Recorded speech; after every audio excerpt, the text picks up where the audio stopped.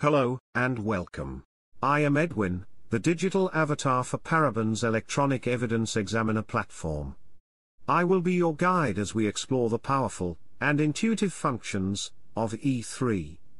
In this video we will explore how E3 allows you to view and analyze an access data image file.